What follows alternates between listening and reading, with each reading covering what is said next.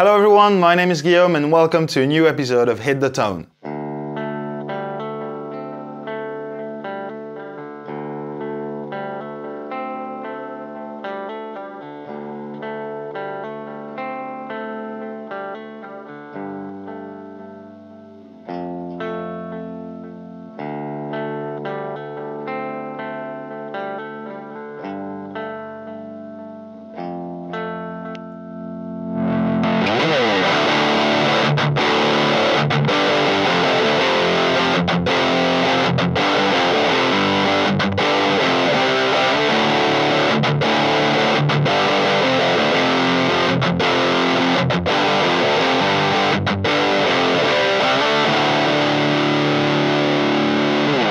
Hello everyone, I hope you're doing fantastic today. Welcome to this new episode of Hit the Tone on Thomann's Guitars and Basses. If you're just discovering this series, welcome. What I do here is take intros, licks, riffs, famous bits of songs and try to give you all the tools you need to hit the tone. As per usual, this is a recommendation-based format, so whatever song you'd like to see here, put it down in the comment section and I'll get to you as soon as possible. While you're down there, please consider liking this video, subscribing to the channel. Thank you very much in advance. And with that said, let's start with today's song, which is Lateralus by Tool.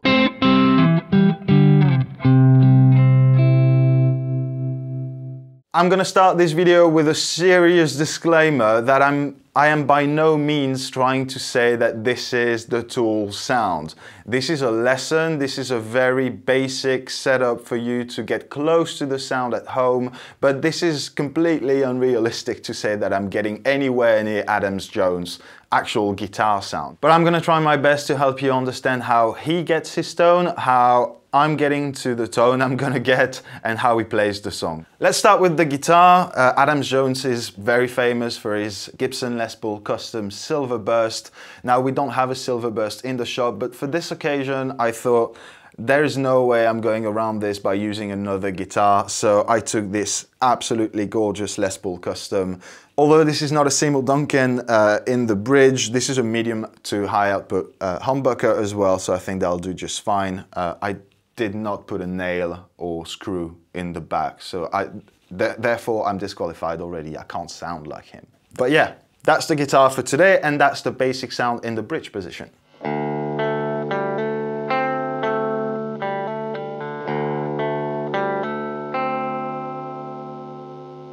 Now I'm very sorry in advance that you feel like the amp is a bit noisy. It is, and I'm going to explain why just now.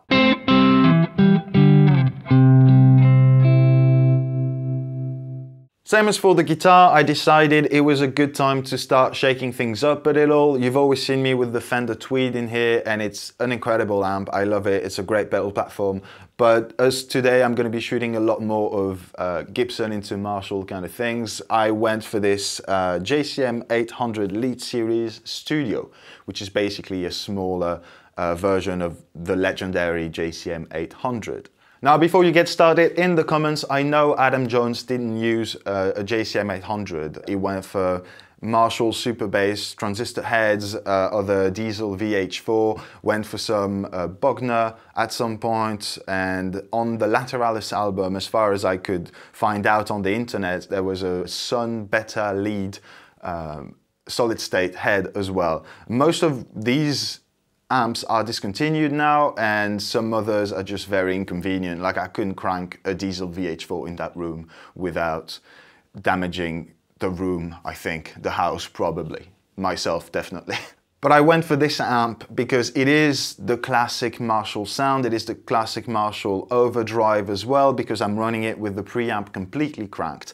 And that explains why on the first part of the introduction, I will only turn my volume on the guitar up to 2 or 3. And this is why in the first part of the introduction, on that clean tone, I thought it was a better choice to make that concession and have a little bit of noise rather than having a clean tone and driving the amp with pedals. But basically the first part is the amp with the settings as you see them now, the guitar volume on 2 or 3, and I'm going to be adding delay and a slight bit of reverb with the Dispatch Master by Earthquaker Devices, and it sounds like this.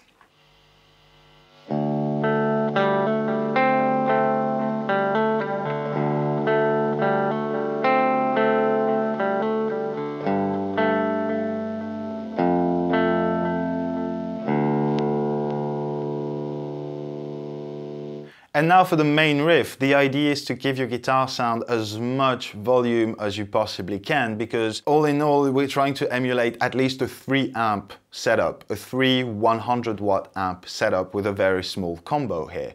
So what I thought would work, and is what I went for, is I'm going to use a tube screamer, the right side of the JHS pedal double barrel. And I'm going to use the clean blend on it quite a bit. So that means part of my guitar signal is going to go through unaffected and just hit the amp with the Marshall overdrive, the preamp overdrive. And at the same time, the other half of my sound is going to be drastically boosted in volume and hit the preamp a lot harder. So that means I do have sort of a two-stage crunch and higher gain signal going through. And I feel like it does give it a lot more, you know, oomph, if that's a word, I'm not too sure. But basically, turning that pedal on and the volume on 10 on the guitar will take us there.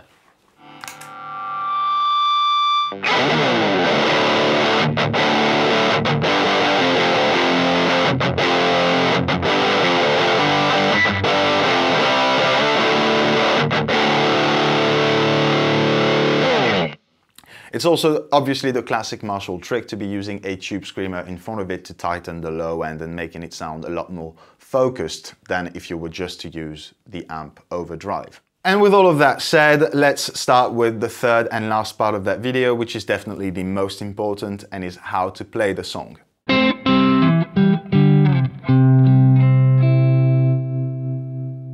As for the amp and pedal setup, I'm going to be dividing this explanation into 2 bits, the cleanish part of it and then the main riff for the song.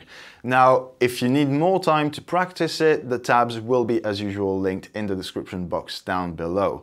I also forgot to mention that there will be a link to everything that I'm using today if you need more details, and I will put some more options for you at different price points that can help you get closer to that tone. Again, I'm far from it, but closer. And now onto the first part of the introduction. I'm going to start by showing you the fretting hand.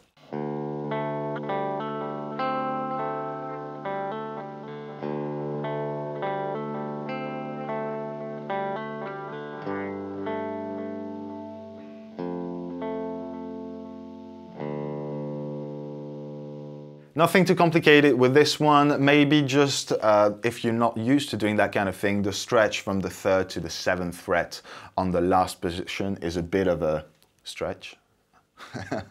that was not a pun, sorry. So yeah, that might be a little tricky at first, but I'm sure you can get there easily. I don't have big hands and it kind of gets there. And the Les Paul scale definitely helps with that as well. But with that said, let's have a look at the picking hand.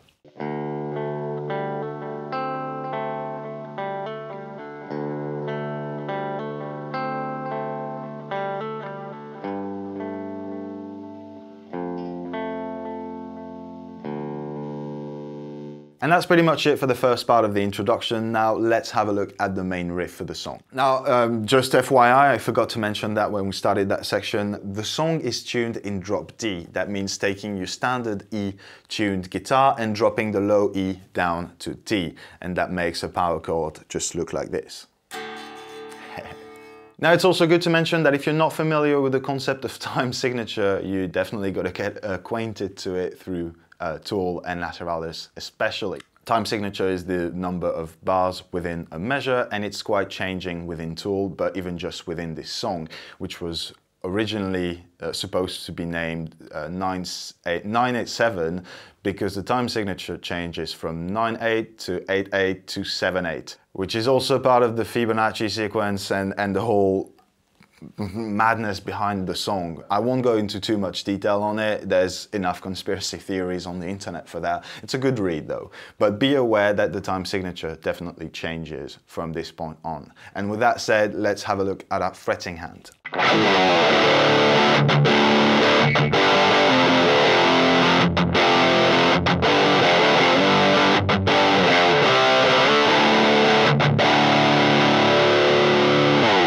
Again, nothing too complicated about this riff. The chords, all the speed of it aren't too crazy, but the time signature is really the thing that's going to take some time to get used to, for sure.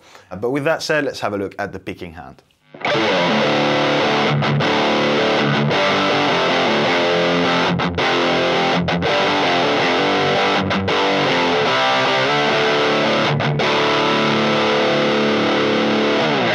And that's it, guys. I guess you have all the tools you need to hit the tone on Lateralus by Tool. Now again, and I cannot stress that enough, this is not a bullet point list of things to get and things to do to sound like Adam Jones, because you would need 3 to 5 amps, 6 to 8 cabs, different pedals, a different pickup in a guitar with a nail in it, because that's definitely where the sound comes from. So yeah, these are just mere recommendations. There are some more in the description box down below. While you're here, please leave me a comment, let me know which song you'd like to see here. I hope you guys enjoyed that video, hope you learned something, and yeah, be safe, keep making music, and I will see you next Monday in a new episode of Hit the Tone.